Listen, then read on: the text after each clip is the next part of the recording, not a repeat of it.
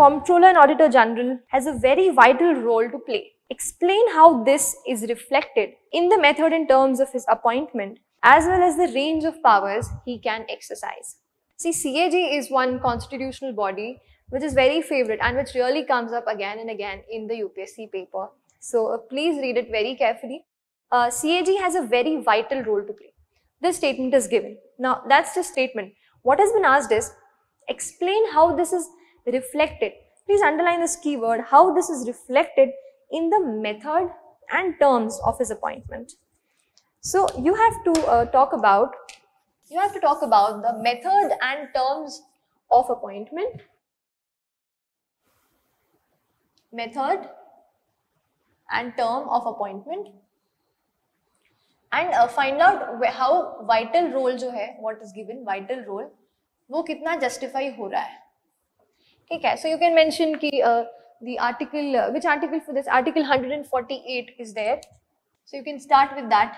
CAG Article 148, the guardian of the public purse, or someone who looks after the accounts, audits the accounts of the state and the center.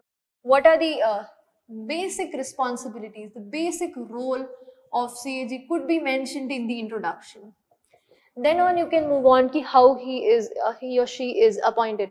So a method, you can see here, he's appointed by the president by letter under his hand and seal, and then his terms and conditions of service could be, say, his salary and allowances are charged with the Constitution of India. He's ineligible to work further in the government once he retires. And you can also mention that, the term of service, the term that's 65 years or 6 years, that's the term for him to work. You can also mention the powers of CAG. Okay, and in the context of powers, the question is, explain how this is reflected. See, you can say he has got the power, he's got the constitutional power to audit the account of the Consolidated Fund of India and of the states, etc. All of the powers you can see. He has the power to decide how the accounts are submitted, all of that. But at the end, towards the end, you can also mention that the role of CAG in India is only of an auditor, but not of the comptroller. You can give the example of the British CAG, where if the CAG does not sign the budget, it is not appropriate, it's not granted. So this power is not there with the CAG in the Indian context, and he has a ex post facto role.